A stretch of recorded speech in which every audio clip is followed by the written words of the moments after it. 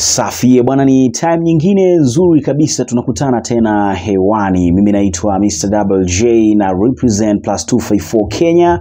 Natamani kujua na wewe unanifuatilia kutoka nchi gani? Maana naamini familia imekuwa kubwa sana. Alafu cha ajabu ni kwamba cha kufanya tujabadilisha. Unachotakiwa kufanya ni rahisi kabisa. Achia bendera ya nchi yako hapa chini kwenye sehemu ya comments. Utakometisha kinoma noma automatic. Mimi naamini familia imekuwa kubwa, kwa hiyo watu watakuwa wanapata kufahamu nani anatazama au nani ana represent double updates akiwa sehemu gani. Straight away kwenye mada yetu, sema kwenye mitandao ya kijamii kumechafuka kidogo. Kama wewe ni mtu ambaye unatumia labda Facebook, kwa wale ambao kidogo analia data na nini, hamna noma. Kama unatumia Facebook, unatumia Twitter au Instagram, taarifa kubwa ambayo inazungumziwa au niseme mada kubwa kabisa ambayo inazungumziwa sasa hivi ni issue ya Rigathi Gachagwa. And bila shaka nikitaja jina Rigathi Gachagwa, naamini watu wengi sana au wengi wetu tunamfahamu. Naibu wa William Samoei Ruto, Rigathi Gachagwa ni naibu wa rais, and kupitia hiyo nafasi yake nadhani tumelearn vitu vingi sana kutoka kwake. Hata sio kulearn, lakini notice. Yes, nadhani hiyo ndo tamzuri. Tumegundua vitu vingi sana kutoka kwake. Cha kwanza nadhani sifa ambayo watu wanaona kwake ni mtu ambaye revenge, yani kwenye issue ya revenge yupo vizuri sana. Kwa mfano, huyu alinifanya hivi, mimi nitamfanyia hivi, unaelewa? Ni mtu ambaye yupo revengeful, nadhani Kiingereza kinasema hivyo. Lakini sifa ya pili ni mtu ambaye ukimwangalia vizuri issue ya tribe nadhani inampaka sana, inamkamata sana. Yani ni mtu ambaye kwenye issue ya tribe na nini anaiangalia sana hiyo. Ni mtu ambaye hataki nita explain vipi, lakini ni tribal kabisa, ni Rigathi Gachagwa. Yani ndo kitu ambacho sisi kama wananchi, hasa mimi binafsi, nakiona kutoka kwake, tribal. Yani yeye heri Mkikuyu apate lakini Mjaluo asipate, kwa sababu Mjaluo hakusupport William Samoei Ruto kwenye uchaguzi wa mwaka 2022. Juzi kati nadhani ameprove kwa maneno yake mwenyewe, kanasema kwamba bana, sisi hata nafasi ambazo zimesalia mtakuwa mnaona sijui Njeri, sijui Njoki, sijui Kamau, sijui Njoroge, sijui na kina nani. Ika tunasema okay, haina noma. Lakini cha ajabu mtazamaji wangu ni kwamba hiyo ndo issue ambayo imeleta tatizo kwenye mitandao ya kijamii. And hashtag sasa hivi ni Rigathi Gachagwa must go. Unaelewa So yani watu hawataki kabisa kuona Rigathi Gachagwa anakuwa naibu rais kutokana na behavior zake za hivi karibuni, na watu wengi wanaamini kabisa Rigathi Gachagwa anapokamata mic au anapopewa mic, kutana na mkutano sasa zungumza, basi ni mtu ambaye azungumzi vitu ambavyo labda vina uwezo wa kumsaidia mwananchi wa kawaida. Anavizungumza hivi vitu ambavyo ukifuatilia vizuri labda itafanya watu wachukiane, itafanya watu sijui wasimkubali mtu fulani. Ni kama yani yeye siku zote nadhani ni kumharibia labda wenzake, kina Raila, kina Uhuru Kenyatta, kina serikali iliyopita. So unakuta kwamba mambo yake ni mengi sana mtazamaji wangu. Hayo tu ni machache ambayo mimi binafsi nahisi kumhusu.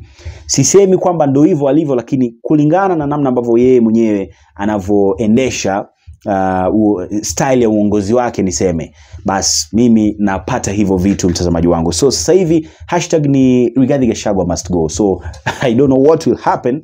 Sasa hii taarifa imekuja baada ya mbunge mmoja kuhisi kwamba jamaa anaenda excess sana. Ndio tulifahamu au tunafahamu kwamba tulitoka msimu wa uchaguzi na vitu kama hivyo. Ndio unajua siasa ilivyo, lazima unaharibu sifa ya huyu ndo watu wakukubali. Unaelewa kwamba huyu ni mbaya huku vipi na vitu kama hivyo, kwa watu wanaelewa. Lakini baada ya kupata kazi ikawa maintain na anaendelea hivyo hivyo. Raila ni mbaya, Raila sijui ni shetani, sijui Raila ni vipi, anataka watu wasote, unaona vitu kama hivyo. So ikawa watu wanachoka kadri siku zinavyozidi kusonga. Anavyoendelea kuzungumza haya maneno, watu na wao wanaendelea kuchoka. So mwisho siku ndo ikawa hii topic ya kwamba jamaa sasa hivi anatakiwa kuenda, kwa sababu yani amefanya excess kuzungumza kuliko kufanya kazi. Unaendelea mtazamaji wangu, nikupe tu hii taarifa. Kwamboka to Gachagwa, you are becoming a big embarrassment to Kenya.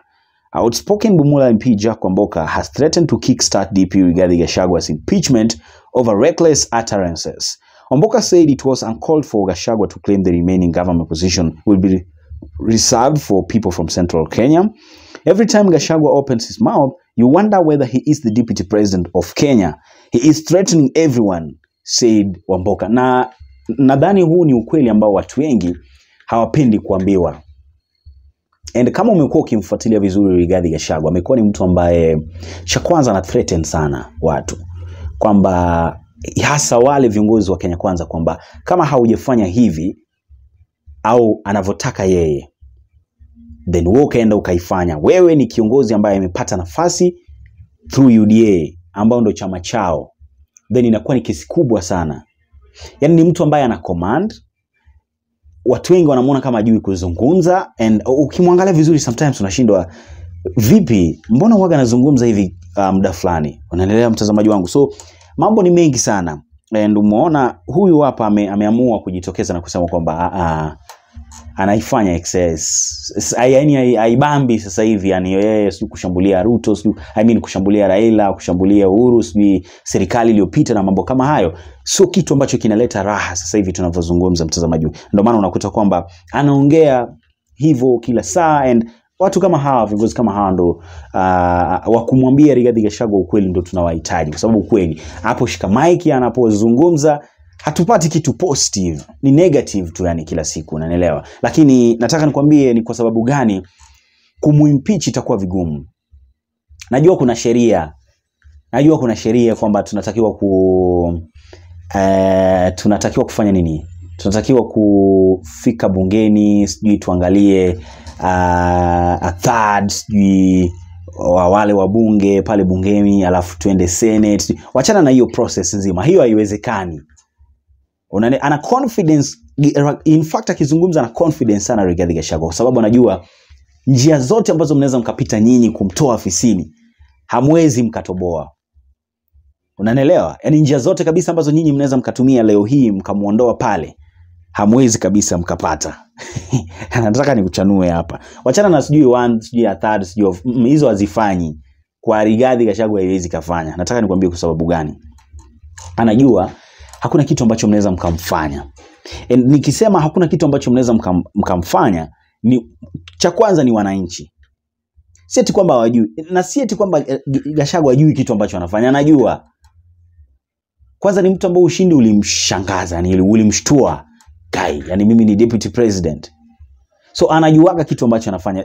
Si eti kwamba ni abnormal ama ni yupo tu normal. And anajua kitu ambacho anafanya. And anajua hata confidence yake anatoa wapi. Yani ana confidence nyingine ya ajabu sana. Ile ya Gachagua ni overconfidence. Let me tell you, overconfidence. Anajua vizuri hata nikuongelesha vipi. Hakuna kitu ambacho anaweza kanifanyia. Hapo ni wananchi, pili ni viongozi kutoka opposition, tatu ni viongozi kutoka Kenya Kwanza. Wananchi, wewe ni kitu kipi ambacho unaweza kumfanyia Rigathi leo hii kwa sababu anaongeaga vibaya na akaondolewa ofisini? Nini? Niambie tu ni kitu gani? Pili, viongozi ambao wanatokea opposition. Opposition kitu ambacho unaweza ukafanya ni kufuata sheria. Sheria gani? Kuingia bungeni, utafuta wabunge ambao watafanya nini? Wataweka sign kwamba huyu bwana tumpeleke nyumbani. Lakini sasa bunge wanayo, pale speaker ni wao, majority wao, so you can do nothing. Yani hauwezi kufanya kitu chochote. Viongozi wa Kenya Kwanza hawa nao sasa hawawezi wakafanya chochote. Heri hata opposition wanaweza kujaribu.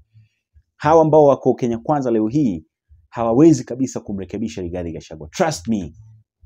Kama nadanganya uniambie nadanganya.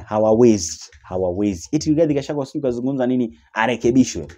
Sasa anarekebishwa nini? Hawaoni kabisa. Yani wao hata waruhusiwi kabisa kuona makosa ya Rigathi. Yani haiwezekani tu. Trust me, haiwezekani. Hapa huyu ni mtu ambaye hata ukimwangalia boss wake ambaye ni William Samoei Ruto anamuogopa. Ingekuwa ni Ruto hamuogopi Rigathi Gachagua, unajua angeshamchanua. Brother, hapa haufanyi vizuri. Hapa ulizungumza hivi lakini sio poa. Unaona, anamwambia tu live kabisa hata mbele ya watu kwamba jamaa hapa amesema hivi lakini we are sorry. hakutakiwa kusema hivi, lakini yeye anaisema kwa sababu anajua ana confidence ya ajabu sana, and you can do nothing. Hauwezi yani ukafanya chochote. Unanielewa mtazamaji wangu? Kwa sababu gani? Cha kwanza, anaamini bila yeye Ruto hangeweza, na lazima kabisa Ruto atamuogopa, kwa sababu anafahamu bila yeye Ruto hangefanya nini? Hangefanikiwa. Ameisema juzi. Anasema sisi tulimwambia tutamchagua lakini yeye atatupea nafasi. So tayari anajua vizuri kabisa bila yeye Ruto hangetoboa, kwa sababu anaamini Mount Kenya ipo nyuma yake, na kupitia yeye ndo Ruto alipata nafasi, au kupitia kwao kule Mount Kenya ndo Ruto alipata nafasi. Afu sasa kitu kibaya ni kwamba watu walishaambiwa kwamba sisi Mount Kenya ndo tuna uwezo wa kuchagua mtu akapata nafasi. You see? So mambo ni mengi sana mtazamaji wangu, unatakiwa kujifunza kutoka kwa hii serikali yenu. Lakini pia najua bila yeye viongozi wengine UDA wangepata nafasi. Kwa mfano mtu kama Sakaja alishasema eti yeye ndo alizungumza na Wakikuyu wakampigia kura hapa Nairobi. So anajua vizuri, na ndo maana hata hao viongozi wa Kenya Kwanza hawezi wakamwambia kitu chochote. Kitu kingine ni anajua Ruto bado anamhitaji mwaka 2027. So yani hata akizungumza kitu kibaya alafu tuseme Ruto mwenyewe amwambie kwamba umefanya vibaya hapa, aish, 27 atapambana Ruto asipate nafasi. Trust me, atafanya hivyo. Lakini pia ukitaka kujua tuna viongozi mbovu kwetu ni kwamba imagine sasa kuna viongozi ambao eti kwa sababu walipewa nafasi na labda Rigathi Gachagwa au tuseme labda na William Samoei Ruto hawafai. Yani hawafai kabisa kumrekebisha Rigathi Gachagwa anapokosea. Hawafai kabisa kumuongelelea vibaya anapofanya makosa.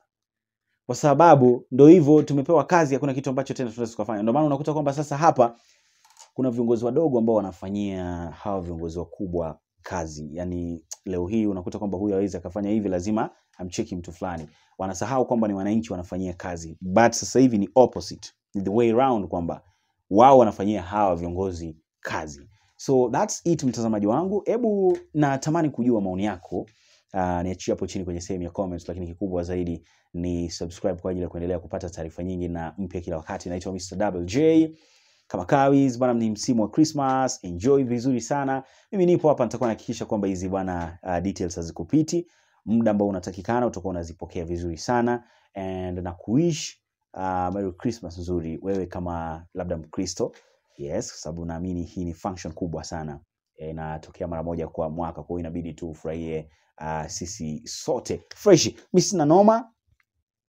Kama una gift yako jamani, kesho ndo tarehe kabisa, tarehe 25.